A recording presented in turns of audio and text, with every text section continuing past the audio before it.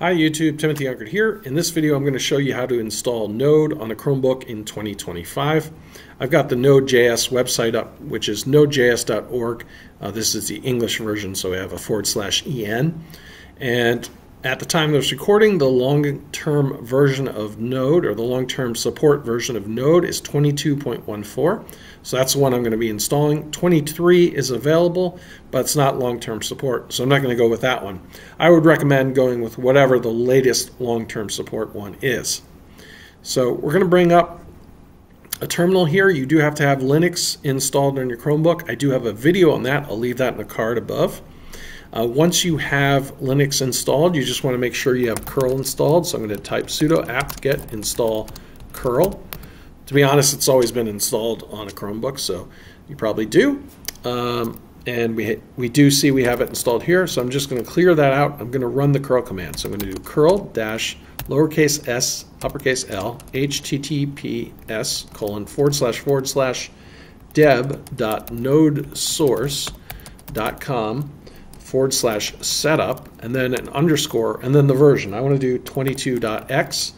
That's the version 22 is the latest long-term support at the time of this recording. I'm going to do a space, a pipe, another space, and then sudo dash uppercase E, a space, and then bash, a space, and dash. And I'll hit enter, and that's going to go run and fetch the stuff I need, and then so it's going to basically configure the repository.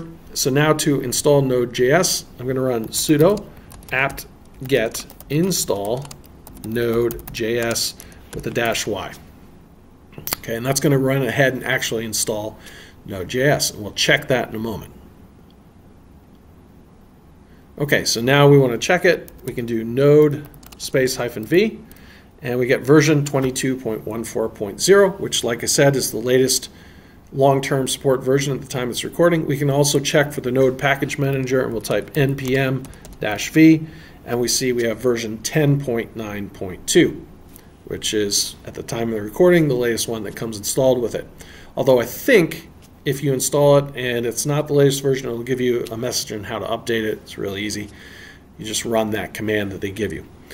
Anyways, so Node is installed on your system. Hopefully you found this video helpful. If you did, please give it a like and subscribe to the channel. Thanks for watching.